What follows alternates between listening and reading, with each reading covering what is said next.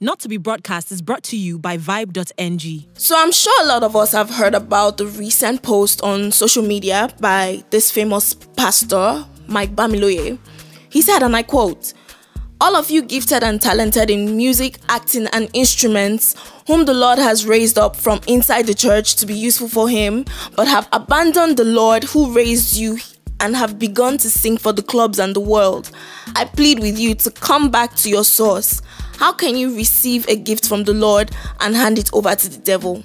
Now, this has sparked a huge controversy and lots of outrage. People are asking questions like, who are these artists he's referring to? Who is playing devil's music? And could he be subtly referring to the Dumebi Kruna Rema? One of the most outstanding comments was made by actor and filmmaker Yomi Black.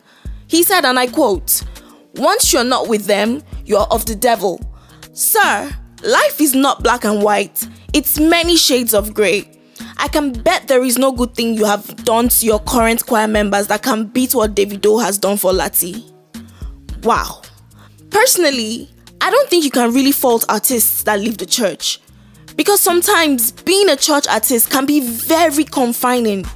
However, because of the mentality of we Nigerians, if you leave the church to pursue your career, you suddenly become the spawn of the devil.